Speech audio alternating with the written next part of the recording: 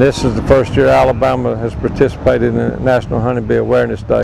Honeybees are a vital part to our everyday life. Without the honeybee, we'd lose about 1/3 of our food crops that we eat every day. A lot of people are not aware of that.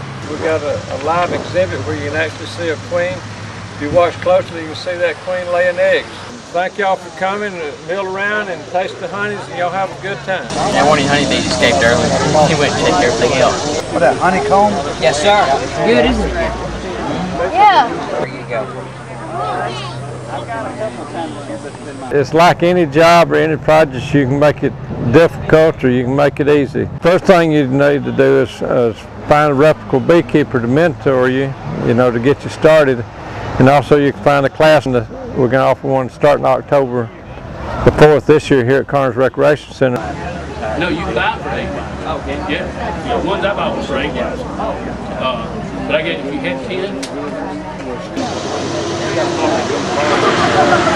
Pretty neat, huh? And that's 100% pure honey. Now a lot of this you see on shelf store, it's been pasteurized and heated and treated for preservation.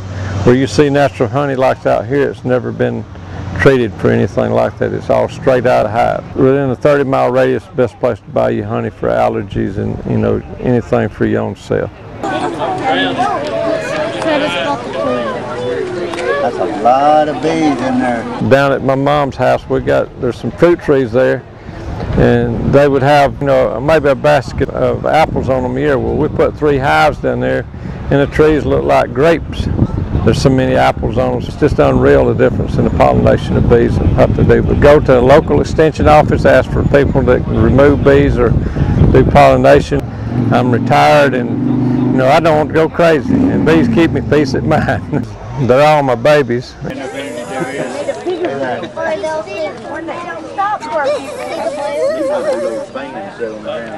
all trying to find her.